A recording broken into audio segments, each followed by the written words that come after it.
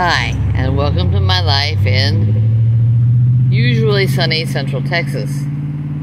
Now looking across here, it looks like the water has already gone down. You can see that it's rushing through over there. That is the Highway 29 that I've mentioned. I've seen the water all the way up over that bridge. Last night, sometime during the night, one or two trees floated along and got hung up. You can see the puddles right there are not today's. I mean, it's barely a drizzle. It's the leftover condensation from last night's fog that is still dropping. And this will be up and down with every little rain we get for a while. The trees, the one on the other side especially, are big. The smaller little debris piles, just broken branches and stuff, we get that all the time. A little bit of grass,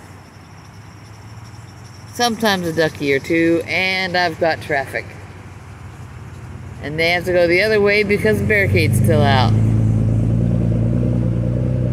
Now this is just the please do not cross here barricades. See the tiny one over there next to that truck, and a tiny one next to this intersection with a sandbag leaning on it so it don't blow away.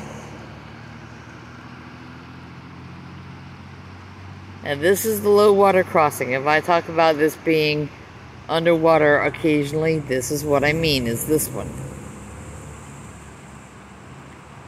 And sometimes it is so low over here that you can just walk around on the dry riverbed, but of course that's not going to happen today. But when you have a dry riverbed, that's an excellent time to teach your scout, Girl Scouts, Boy Scouts, any other kinds of kids, where you dig in a riverbank that's dry if you want to get down and find some moisture, which is good to know. But the deeper outside bend or outside edge of a bend is where you go. And you can tell from all the turbulence over there, it's really rushing when it comes out of those little slots. Now we've got some water right here. It's running down to one of those little run-throughs. And it's rushing out on this side. And a nice young man got out of his truck as I got out of mine and walked down here. I got my phone out and said I just wanted to get a shot of the river. And he admitted they're just waiting on a bigger piece of equipment that's going to come move those big, looks like root tangles in the middle, tree on the far side, small branches near.